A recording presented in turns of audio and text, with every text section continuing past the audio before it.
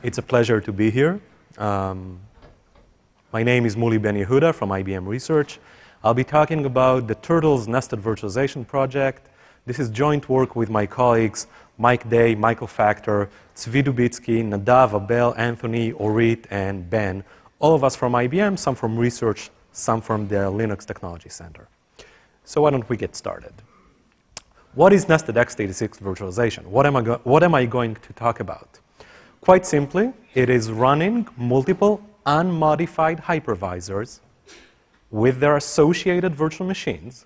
So running VMware, Hyper-V, Xen, KVM, with whatever x86 operating system you would like to pick, such as Linux or Windows, simultaneously on an x86 machine, obviously. As probably most of you know, x86 has some support for virtualization, for what we call single-level virtualization, but has no support for nested virtualization, running multiple hypervisors. You're probably wondering, why would we want to do this? So let me give you a few good reasons, and then I'll tell you why, the real reason why we did it. To begin with, operating systems are already becoming hypervisors. How many of you are running Windows 7? A show of hands, please. Okay, a fair number of you. How many of you are running a recent version of Linux? Also a fair number. I actually don't know about the various Apple operating systems, but at least for those two, Windows 7 and Linux with KVM inside, these operating systems are in fact hypervisors. Taking Windows 7 as an example, with XP mode, when you run an XP application on a Windows 7 virtual machine, on a Windows 7 operating system, what Windows 7 does underneath the covers is simply run XP in a virtual machine. Now, let's work from that. Say we want to run Windows 7 in a virtual machine, and Windows 7 wants to run its own copy of XP inside its own virtual machine. Pretty much, we have to support nested virtualization because our operating system is now a hypervisor.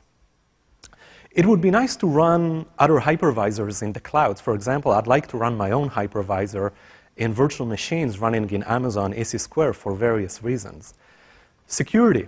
Let's say we want to build or study or run hypervisor-level rootkits. How do you do this without supporting nested virtualization and being able to run other hypervisors without being detected? There are reasons related to co-design of x86 hardware and system software. There are various reasons, same as with single-level virtualization. You might want to test, demonstrate, debug, live migrate other hypervisors.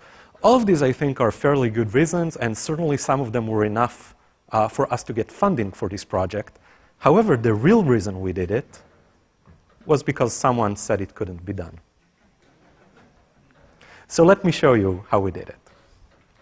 Okay, briefly, related work. Nested virtualization has been around for a while, since the 70s. Popek and Goldberg, Belper and Su, Lauer and Wyeth all demonstrated all showed different models for how you could do nested virtualization with certain assumptions, such as having hardware support for nested virtualization. The first implementation that I know of was done in the IBM mainframes, and again, it relied on the architecture having support for multiple levels of hypervisors.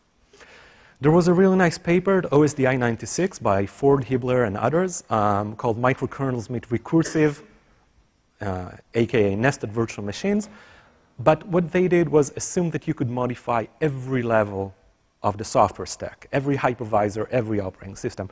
Whereas what we're trying to do is do the same thing without modifying any of the levels except the lowermost hypervisor.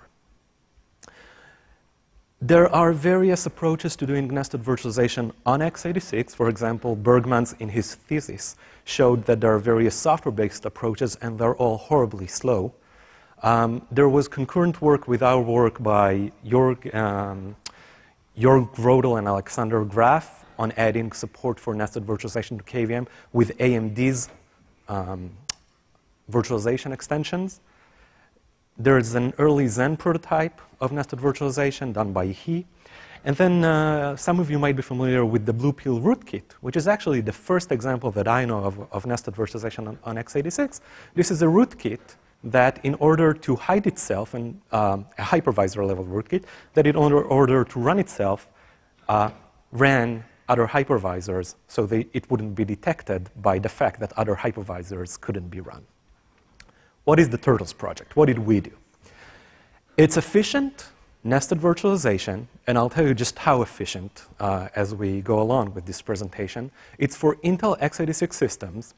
It's based on the KVM hypervisor. It's fairly mature, at least for a research project. It can run multiple other hypervisors. It can run VMware. It can run Linux. It can run Windows. And the code is publicly available if anyone's interested. It has 4 components. Every computer system has a CPU, so you have to nested virtualize the CPU. It has an MMU, and we will see that you have to take care of it by something we call multi-dimensional paging. It has, of course, I/O, although we often tend to forget about I/O in research papers. And we'll show you what we did for I/O-intensive workloads with something we call multi-level device assignment. And then, of course, we did a bunch of optimizations to make it go really fast. Unfortunately, due to lack of time, I will not cover them. Details, of course, are in the paper. OK, now we get to the heavier stuff. How does this work? Again, we make a difference, we differentiate between multi-level architectural support, such as in the mainframes, where the hardware supports multiple hypervisors, with single-level architectural support, which is what we have on x86, when the hypervisor only has a single level of hypervisor mode. You can run one hypervisor. In x86 terminology, this is running in root mode, the most privileged state of the system, but you can run many virtual machines. What we would like to do in the Turtles project is use that available hardware support to run multiple hypervisors and multiple virtual machines. And what we do is we multiplex the hardware, as is demonstrated in the figure, running both L1 and L2. A bit of terminology. L0 is the lowermost hypervisor, the one that is doing the nesting. L1 and L2, L1 is the other hypervisor, say VMware. L2 is a virtual machine. So L0 multiplexes the hardware between L1 and L2, running both of them as guests of L0 so that it can take advantage of the hardware support for running virtual machines efficiently without either of them being aware of it. This is a good point to mention that the scheme is generalized to n levels. We can do this for any number of hypervisors with certain assumptions. Our focus in this paper has been on the most interesting case of n equals 2. Let's talk about the flow for a bit. And this requires a bit of familiarity with x86 virtualization to make sense of. I'll try to explain as much as I can as I go along. We have our L0 hypervisor. It runs L1, the other hypervisor, with something we call VMCS01. VMCS is Intel terminology for virtual machine control structure. It's the fundamental data structure that the hypervisor prepares describing the virtual machine and then passes along to the CPU to actually execute the virtual machine. So L0 runs L1 with VMCS01, and L1, which is itself a hypervisor, prepares VMCS12 to run its own virtual machine, L2, and then executes an instruction called VM launch to actually run it. Now remember, L0 is a real hypervisor. L1 is running as a virtual machine because L0 is already using the architected mode for hypervisors, which means that VM launch will trap, and L0 will have to handle the trap. Now comes the magic. Remember, what we want to do is to have this multiplexing going on. We want to run L2 as a virtual machine of L1. So what L0 does is to merge VMCSs. It takes VMCS01, which describes how L1 is running, and takes VMCS12, which describes how L1 wants to run L2, and merges them into something we call VMCS02, which enables L0 to run L2 directly. One bullet, several months of work to get all the tiny little details working correctly so you can run the first instruction. OK, so we've done it. We've prepared the VMCS. L0 now launches L2. L2 is running. And as virtual machines are wont to do, it causes a trap. The trap goes to L0, which decides, do I handle it myself? Sometimes, or more often, do I pass it along to L1 because it's L1's virtual machine to handle.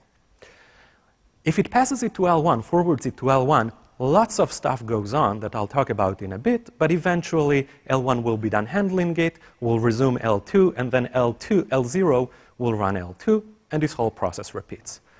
What about this? What happens here? Well, what happens here is that it makes angry turtle angry, and I'll explain why. To handle a single L2 exit, L1 does many things. It reads and writes the virtual machine control structure.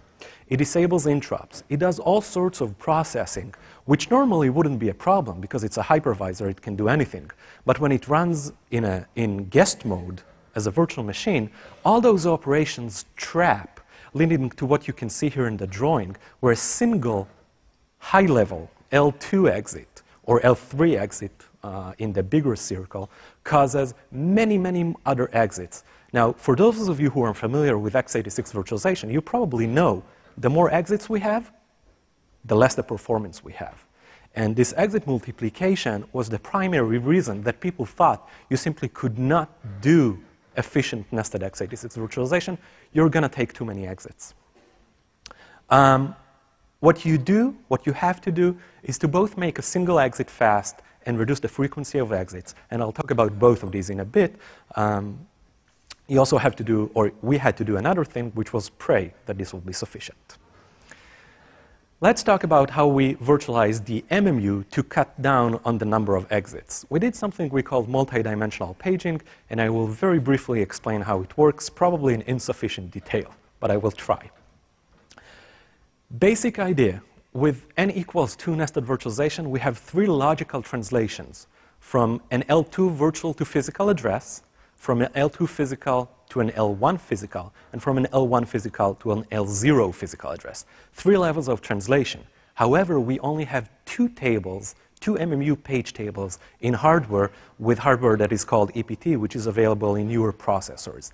And this can take us from virtual to physical, and then from something we call guest physical to host physical. We have 2, we need 3. What do? We compress the 3 translations onto the 2 tables so that we go from the beginning to the end in 2 hops instead of 3. How do we do this? First, something we call shadow on shadow, which is the baseline. It's not interesting because it assumes no EPT table, which newer hardware does have, but it is useful for old machines and as a baseline. The idea is that each of the hypervisors, L0 and L1, will maintain something called a shadow page table, which they do today for their virtual machines. And then L0 will take these 2 shadow page tables, and in addition to the 3rd table, the guest page table, will compress them into a single 0-2 shadow page table. For those of you who are not familiar with shadow page tables, this probably doesn't make much sense, but unfortunately, I couldn't find a better way of explaining it in such a short time. So assume you know what a shadow page table is, and let's talk about shadow on EPT, which is better. This is what happens when you do have 2 translation tables in hardware. And what we do here is we use one table as we normally would to run L1 with something we call EPT01, and then we tell L1, just use your regular shadow page table to run L2, and that works. However, maintaining shadow page tables is expensive. Every L2 page fault is going to cause this exit multiplication that we talked about, and performance here is not going to be very good. And now we come to multi-dimensional paging. And the key observation here is that EPT tables rarely change, whereas guest page tables and shadow page tables change quite a lot. So again, we compress the 3 levels of translation into 2 tables, but now we pick more intelligently how to use the 2 tables. One table we use for the guest page tables without any changes, and this immediately means that guest page faults, L2 page faults, go all the way to L2. The other table, we compress 2 EPT tables, EPT01 and EPT12, onto a single EPT table, EPT02, and the reason to do this, we L0 emulates EPT for L1, and the reason this works much better than what I just showed earlier here is that the EPT table changes rarely. Key takeaway, the details of how we do this are in the paper, and probably that is not even that is not really sufficient for understanding this, so there is the code, and I'll be happy to talk with anyone who's interested in this at length. But the key takeaway message is we want to cut down on the number of exits, and wherever you have to track the changes in the different virtual machine hypervisors page tables, you're going to pay a cost. So you want to track the tables that change the most, and you want to track them, that change the least, and you want to track them in the most efficient way that you can do this, and this is what multi-dimensional paging does. Okay, let's talk a bit about I/O virtualization. 3 fundamental ways of giving a virtual machine access to I/O. One is you emulate the device. This is what VMware has done since its inception, very common, extremely poor performance. Or you have a para-virtualized driver, which is a driver that knows it's running on a hypervisor, which is what, again, VMware, Xen, KVM, all hypervisors do today, and you get better performance. However, there is an even more performant way, and that is direct device assignment. Basic idea, very simple. Give the virtual machine access to the I/O device, the real I/O device, directly, bypassing the hypervisor. You get better performance because there is no hypervisor involvement on the I/O path. However, the trick is, how do you do this efficiently? So we said you get the best performance, but to do this safely, you need something called an I/O MMU, which I hope most of you are familiar with for what comes next to make sense. And direct assignment requires an I/O MMU. With nested virtualization, even for n equals 2, we have 3 times 3 different options for how we do I/O virtualization. We could do one thing between L2 and L1, and then something else between L1 and L0. We were naturally most interested in the only option which didn't work out of the box, and which should give the best performance, which is multi-level device assignment, where we use device assignment both between L2 and L1 and between L1 and L0, in effect giving L2 access to the physical platform device, bypassing both hypervisors. To do this, we had to deal with memory mapped I/O, with programmed I/O, with DMA, and with interrupts. I will not talk about the first 2. The details are in the paper. I will not talk about interrupts now. I'll talk about that in a bit. I will talk about DMA. Basic idea is that each of the hypervisors, L0 and L1, needs to use an I/O MMU to allow its virtual machine to access the device and bypass it safely. However, we only have one platform I/O MMU, so L0 has to emulate an I/O MMU for L1, and doing this efficiently is a whole other paper that we're working on. Then L0 takes these 2 logical I/O MMU, these 2 logical levels of translation, and again compresses them onto a single I/O MMU translation table available in hardware, making it possible for device DMAs to go all the way to L2's memory space. L2 programs the device directly with these direct PIOs and MMIOs that I'm not talking about, and then the device DMAs directly into L2's memory space. And again, note I'm not talking about interrupts. What happens there, I'll talk about it in a bit. Okay, so that is the gist of what we did. Now let's talk a bit about how well it did. As I mentioned, we can run multiple operating systems, multiple hypervisors. We support SMP. That's all fine and well. What about the performance? We've looked at several benchmarks. KernBench, for example, which is a compilation type workload, SpecJBB, which is a JVM type workload, and NetPerf, which is an I/O intensive benchmark. And then we evaluated the contribution of multidimensional paging, the contribution of multi-level device assignment. We looked at different L1 hypervisors, and we looked at a synthetic worst-case micro benchmark that shows that in the worst case, we really suck. But I won't show you these numbers. They're in the paper. I will show you the better numbers. For example, to be fair, I'll show you the better numbers because they represent real-world workloads, whereas the case where we really suck is a synthetic worst-case benchmark, which is not a real-world workload. Let's look at kern bench, for example. When we run kern bench on the host, it takes 324.3 seconds. Lower is better, obviously.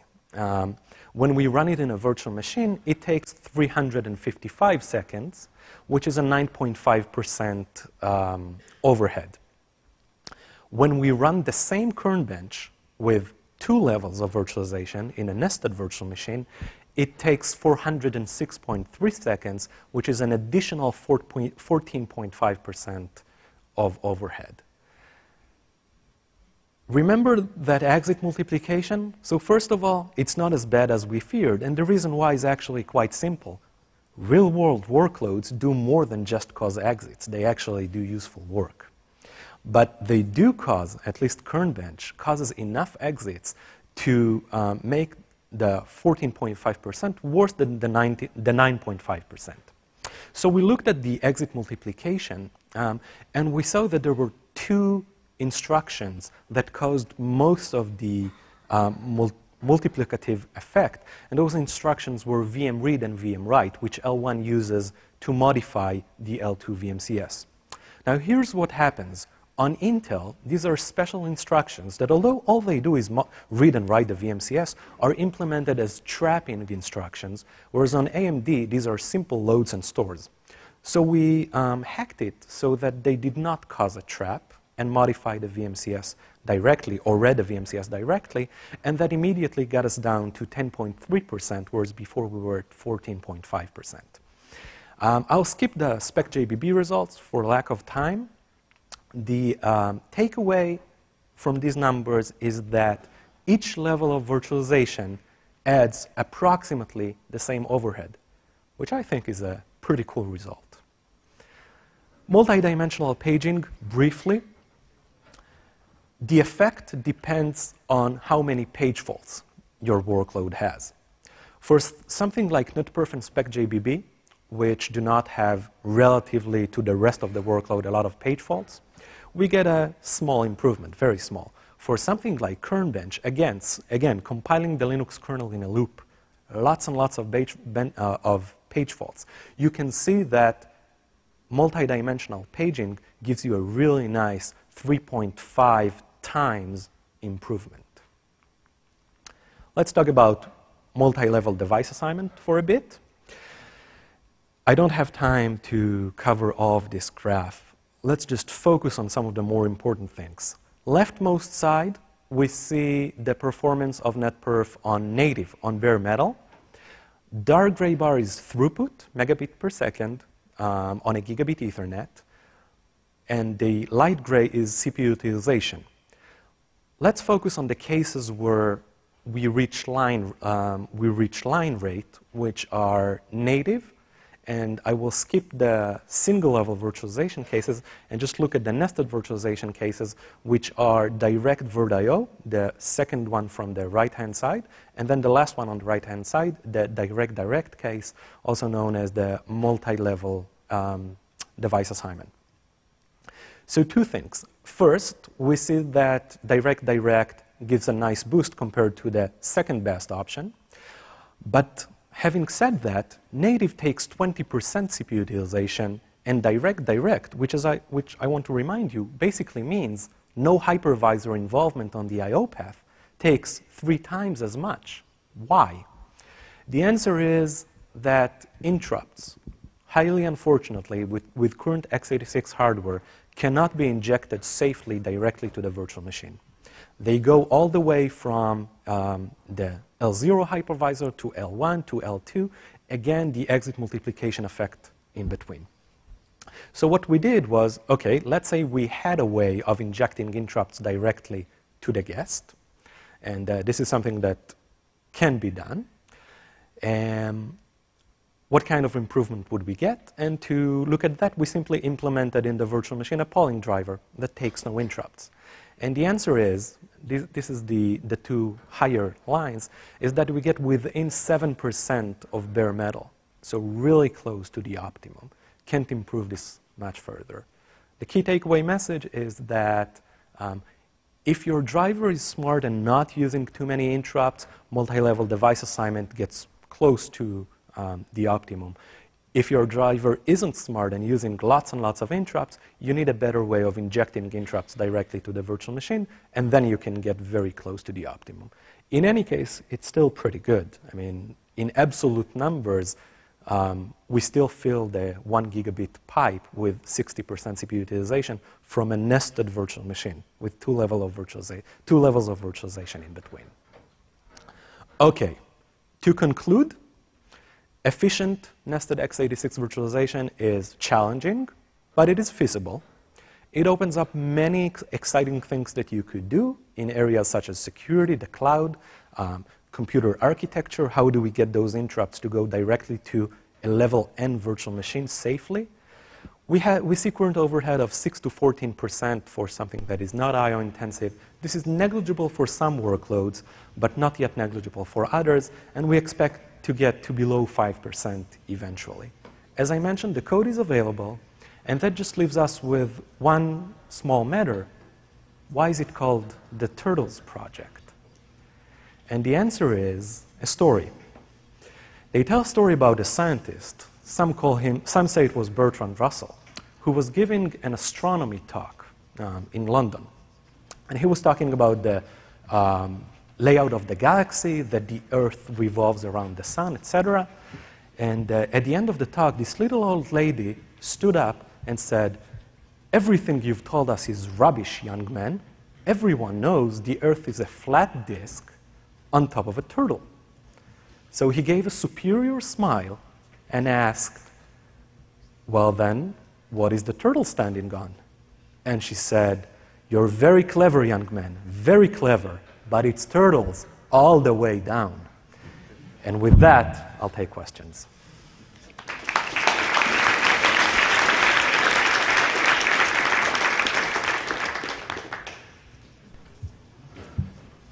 Hi, Tim in Citrix. That's great work and very encouraging that you've got about a 10% overhead and then another 10% for nesting. Do you have any feeling about how that's going to scale as your number of levels increases? Yeah. My hope is, based on the numbers that we've shown, this is why I find the fact that each additional level, the second level, added approximately the same overhead, that we're going to see the same thing with additional levels. Approximately the same. However, the exit multiplication effect is going to get worse with each level. Mm-hmm. So we need to continue the work to get the overhead for each exit and the frequency of exits down so that we can indeed only get the same overhead for each level. Thank you. Hi, Nathan Taylor, UBC. Again, this is very cool stuff. I had a question about, about the security application that you you gave at the beginning, particularly as it pertains to hypervisor rootkits like Blue Pill. Two questions which are kind of duals of one another. You can imagine a hypervisor wanting to subvert Blue Pill by checking whether, using some heuristic to determine whether it itself is running in a hypervisor. So, do you anticipate that for the general unmodified, are you confident that you'll still be able to run this under arbitrary unmodified hypervisors while still protecting against Blue Pill? And I don't know exactly that much about the internals of Blue Pill, but it's my understanding that it uses I/O channels to get to the MBR.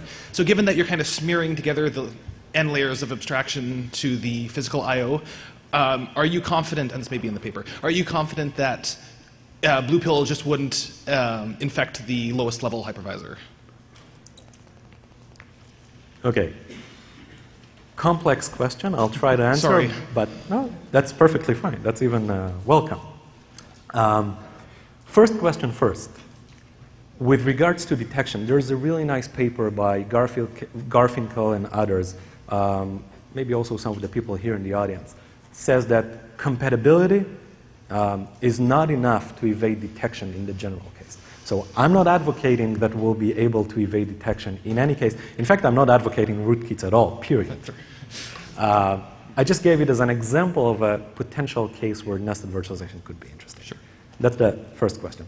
Second one, I'm not sure I understood it, actually. Okay, so let's imagine that we have some tier of, we have hypervisors within hypervisors. How can we convince ourselves that instead of blue pill infecting the L2, it's not just jumping straight to L0? Okay, I think the answer here is along the lines of the dynamic and static root of trust with the trusted platform model and all of that stuff that you need to make sure that whatever came before you is trusted. Now that is an entire minefield with regards to privacy, with regards to a lot of other subjects. So I'm not sure that's a good answer, but I think it's the only answer that we have right now. And clearly, we should think about it some more. Thanks a lot. Hey, this is Saurav Bansal from IIT Delhi. Very interesting work. You mentioned that you reduced the overhead from 14% to 10% by playing tricks with the VM read and VM write instructions in the VMCS. I was wondering, will it help? I mean, how much will binary translation help in such a scenario? Do you think there's hope? That's a very good question. And in fact, we do discuss slightly binary translation in the paper. I think it will help. I think we basically have two ways of solving this problem, which is either we get the hardware support that we need, or we do binary translation. However, doing binary translation for this case is not trivial for a number of reasons. First is, well, it's complex, and we can talk about this more later, but it's hard to, you can't do an instruction by instruction replace in this case, so you have to do something more complex. I can explain why later. And you also, when you do something more complex, remember, we're running an unmodified hypervisor. We have no knowledge of its layout in virtual memory. So where do we put our code? And how do we do it in a way that is future-proof for the next unmodified hypervisor? So that's a very interesting question that we've been struggling with quite a lot. Okay, thank you. Thank our speaker.